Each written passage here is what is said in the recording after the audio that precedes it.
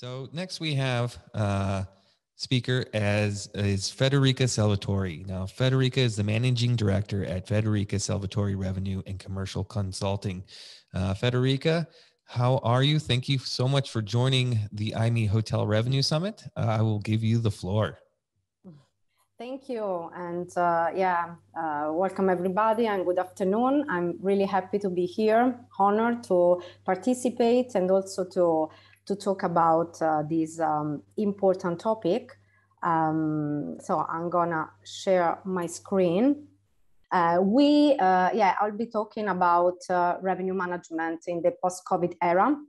And I think this is an important topic since we saw many new trends and the question that I've heard frequently when I speak with hoteliers is exactly if revenue management approach is still valid, if there is something new or different that we can do, and how to maximize revenue in this new scenario, because everybody saw new trends and new scenarios. So I would like to go quickly through this new demand. So what happened and what will we see? And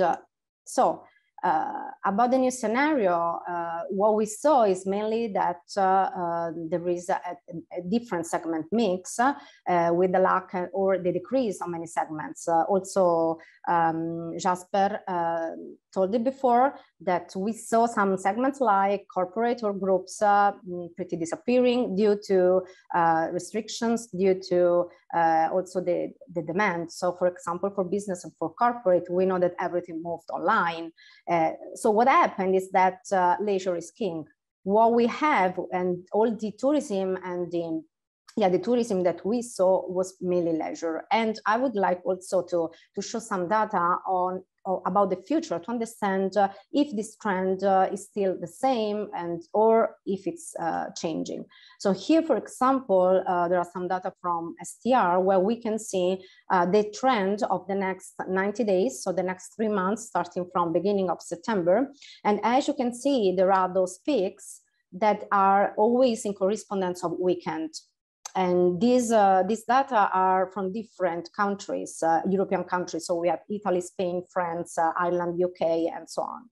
And all of them show the same trend, pick up in the weekend. And this pretty shows that leisure is always the king. So it's always the triggering demand. And during the week, the demand is lower. Of course, all these data are aggregated data, and we know that from destination to destination, this is pretty different.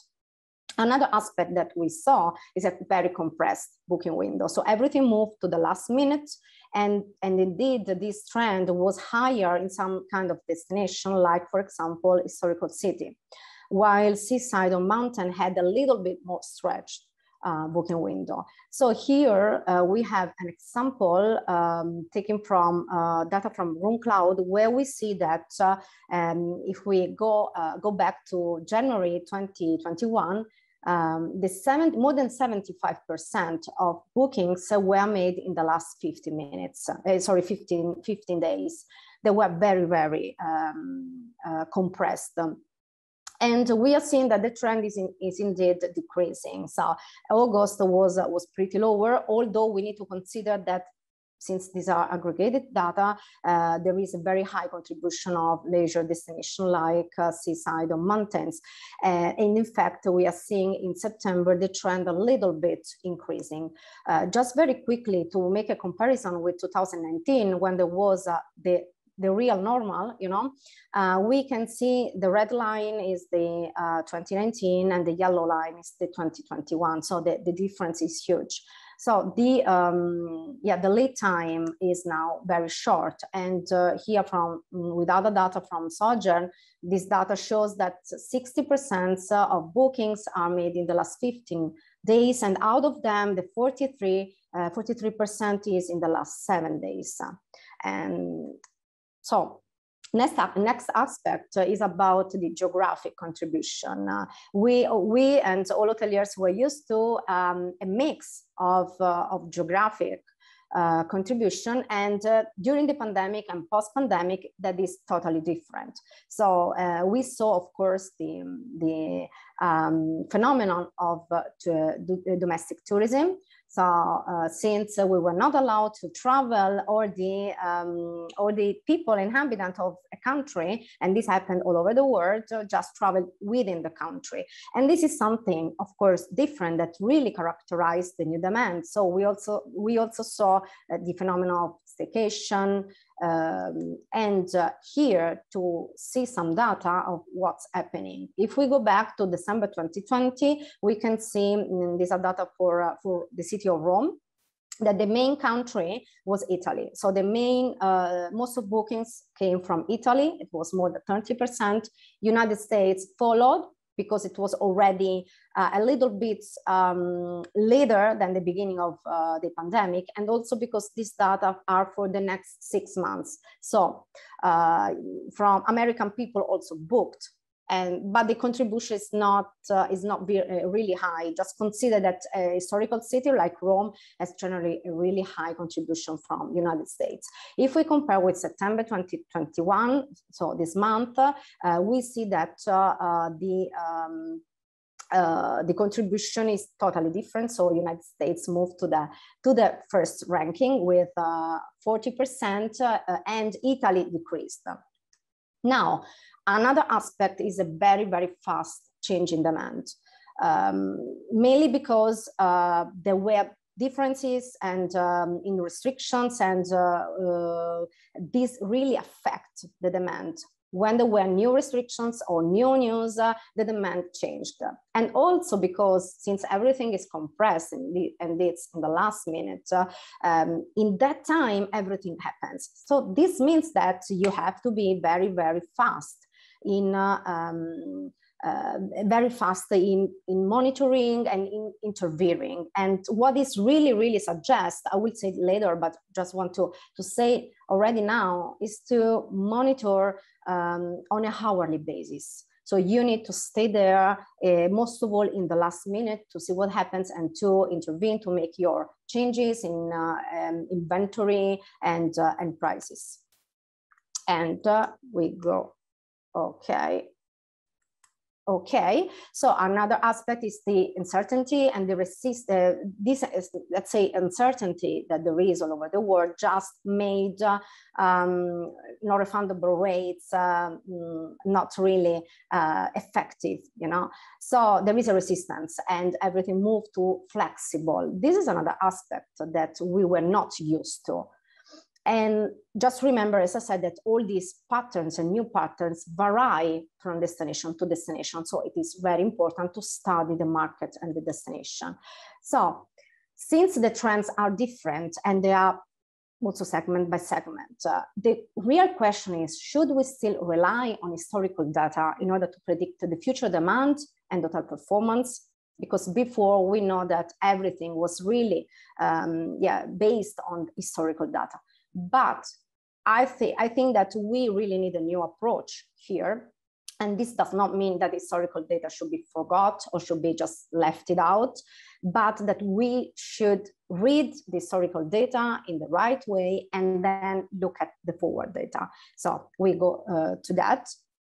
For the historical data, what is really interesting now, since everything is moving so fast and is changing, is to see the real recent past data. So since, while before we were comparing year over year, now it is better and more effective to compare day over day, week over week, month over month. So in October, it's very good to compare it, October with September, a day a week with the other day, a week with the other and a day with another one. And as said, this is for the past, but then we have to look at the future. So forward-looking data, what to see. You need to really monitor and study your future on the book, what you have on the book, the pace, the pickup, how much is entering with which pace. So how am I performing? And studied it also with some patterns, future patterns about the week and the day, and of course, don't forget that the breakdown of all this data must be by segment and by country. So you need to go granular from the macro to the micro. What about the market?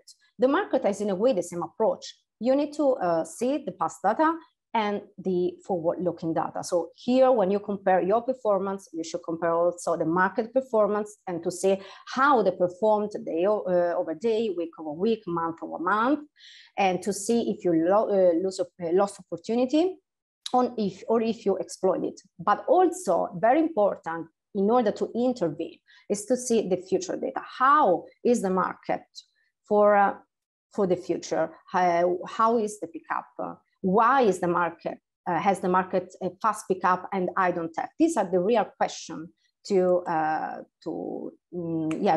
ask. And of course, what can help us is to analyze and monitor the demand. How? By looking at the flight and hotel research, because they really gives an idea of the demand, where is addressing the demand. If they are searching, if they are looking for a flight and hotel, they will then book it. So if you have this data also by countries, you can understand which will be your contribution, and maybe you can also take some actions that are not only in revenue management, but also in the marketing field.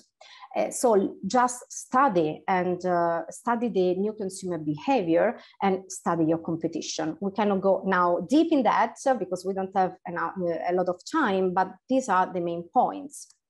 So the real goal is to study and understand the new demand in order to apply the right strategy. And as said, these are all the aspects to monitor. So try to gather most data you can from all the sources you can use, because without data you cannot navigate.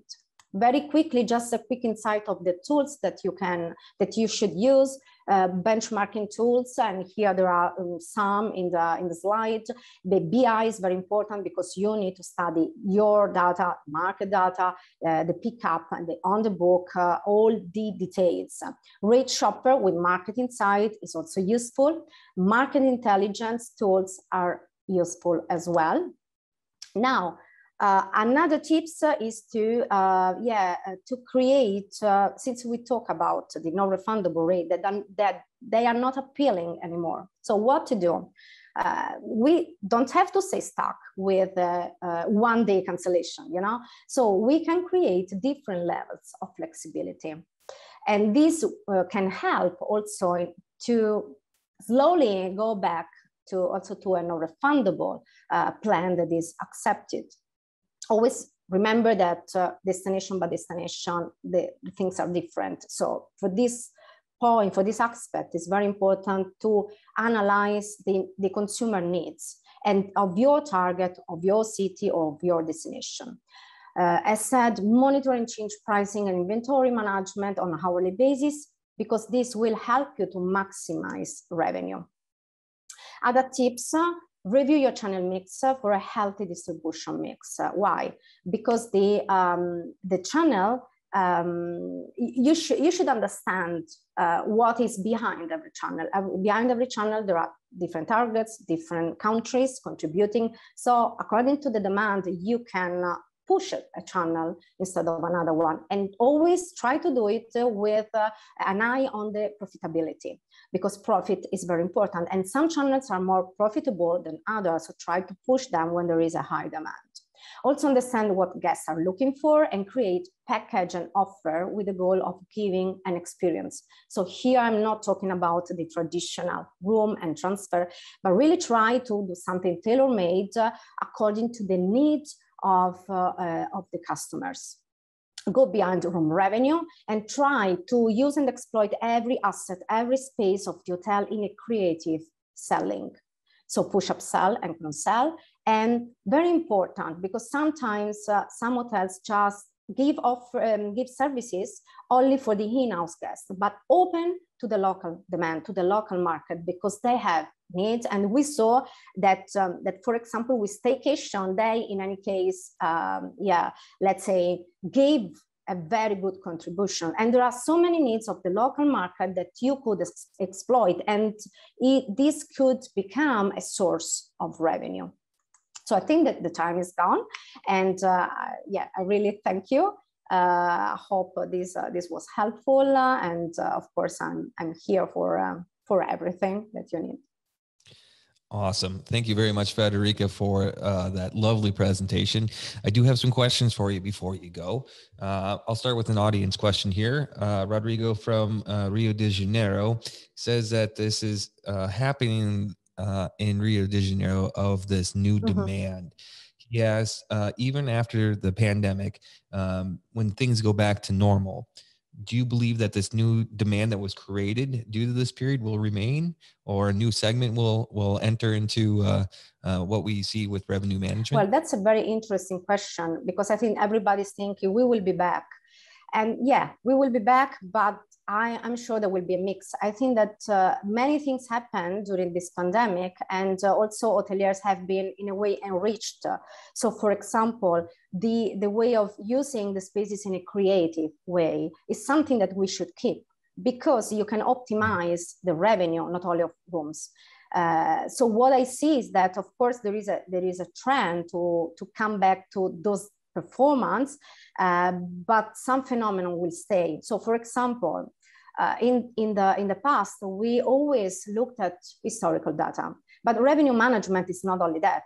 It has always been looking at forward data as well. So we have to keep it in mind and keep this approach, because even though we will have regular trends, you know, but we always need to study the market, because I think that new needs are always coming out, and it's not boring, our job, you know. So to reply, I think that we will come back, but there will be something of the new approach and new demand that will stay.